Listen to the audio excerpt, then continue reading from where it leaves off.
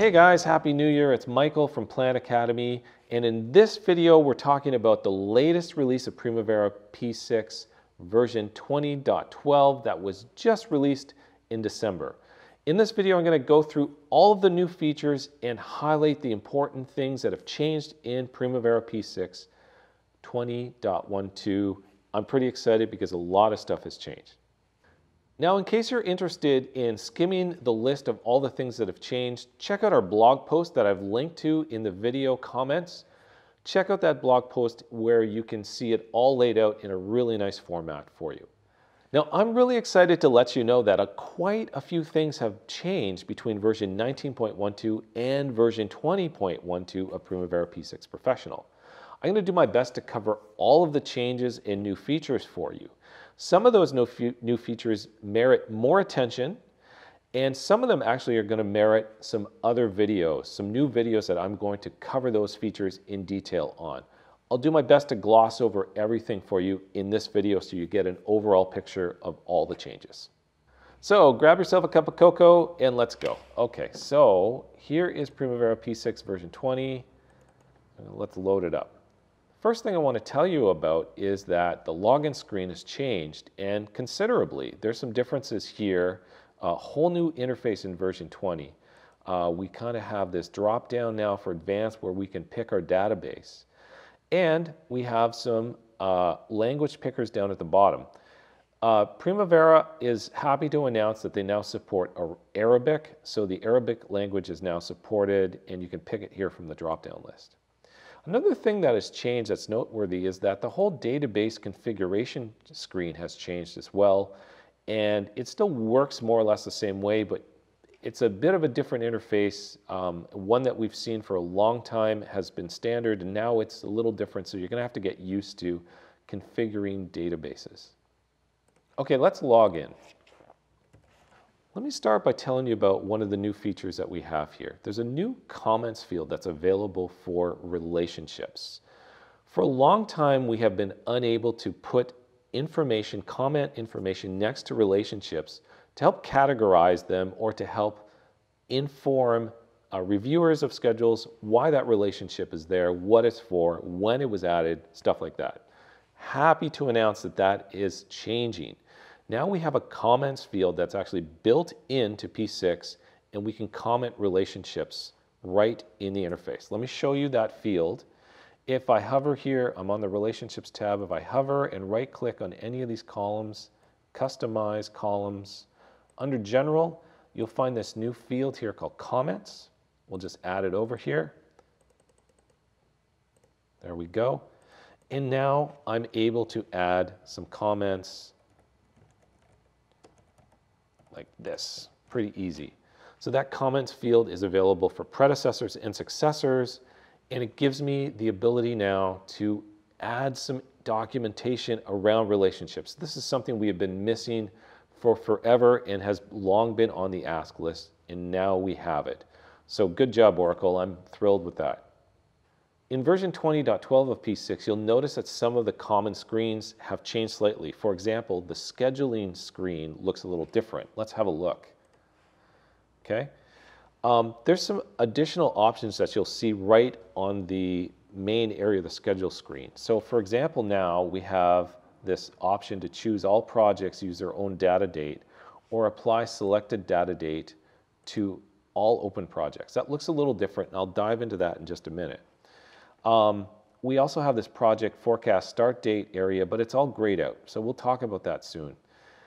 Now our log files are able to be produced not just as text, but also as HTML. So if you choose to output your log file, your schedule log file as HTML, it'll start to look like this. So a little nicely formatted in an HTML format, and that again gives you the option to publish this to a web page if you choose. One of the main reasons the schedule page has changed is because there's better support in P6 version 20.12 for scheduling multiple projects at the same time. So let me set that up for you. Let's go and open a couple projects and we'll see what happens. Now I'm just going to open two random projects. I have this City Center and the NES build, and let's open those two guys up. Okay, so they're both open at the same time. You can see the list up here. Now, if I go into scheduling, now we can apply this option here. All projects use their own data date, or I can apply one data date to all the open projects if I have multiple projects selected. This is going to be really handy for those people who are working on portfolios of projects that link together. So this is going to improve our how we schedule that. Not only that, check this out. When I hit the Options tab, the Options button here, I can now choose the scheduling options and set them for each individual project as I schedule them together. So this is a big change for how we've been scheduling projects that have been open together. I'm happy to see this. I can now choose different options for each of those projects and schedule them accordingly. All right, I'm going to rock your world now with a big feature, something that we haven't seen before. So in the Primavera world, we love to use codes, activity codes in particular. Now we have a new kind of code. They're called assignment codes, and they're used for resource assignments. So let me show you how all this works. So on the Enterprise menu here, you'll see that we actually have assignment codes and role codes. Now, I'm going to gloss over role codes really quick because we don't use roles too much in construction and engineering, but we do now have new role codes, which we can use if we want to. But the assignment codes are really cool because these are codes that exist inside my project that let me code the assignments and then group and sort. So I've created a really basic one here called My Test Assignment. And where I would use this, I can use this on the Resources tab, where I can pull out the assignment code here and start assigning them to the resource assignments. Or I can use the resource assignments screen itself. Now, we don't use this screen too much, but it's a really big screen for some advanced stuff that I teach. And here we can actually start to fill down some of these assignment codes like this, and start to use those assignment codes then to group. So we're able now to go into our customized grouping and group by assignment code. Let's grab it here. It's called My Assignment Code. Let's find it.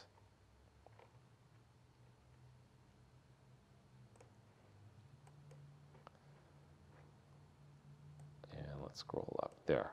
So some basic grouping. I didn't really flush this out very well.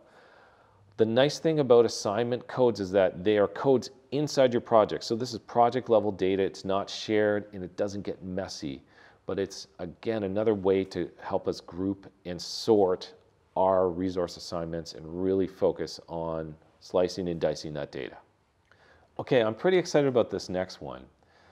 One of the challenges we've had with P6 in updating long projects and long activities has been capturing the month-by-month progress. So if I had a 3-month activity, how much progress happened in 1 month versus the next month?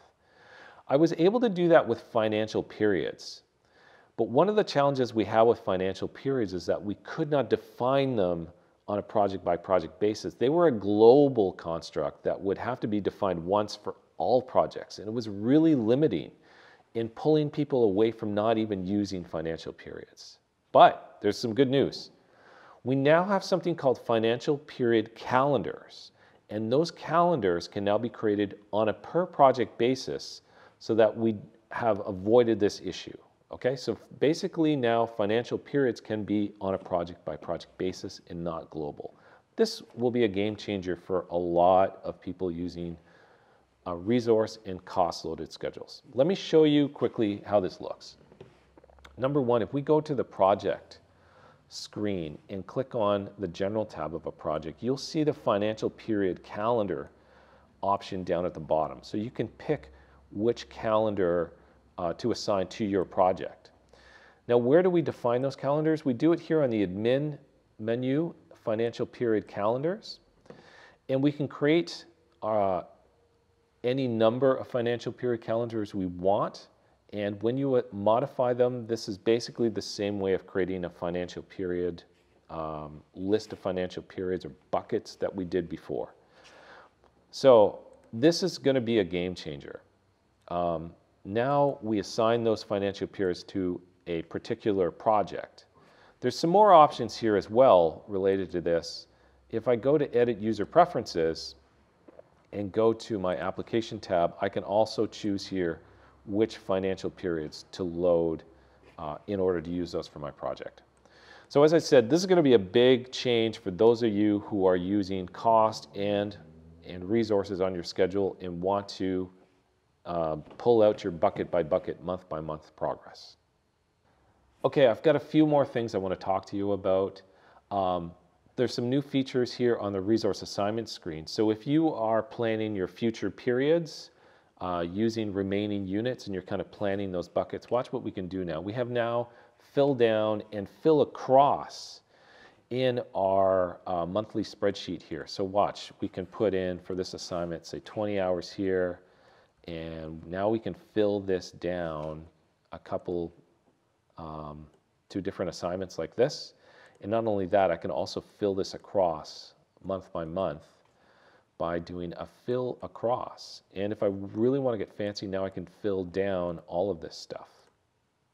So that's a new feature as well. This is going to help us with future period bucket planning. That's what they call it in P6, but basically assigning remaining units to future periods. So spreading our budgeted units out properly over a time period.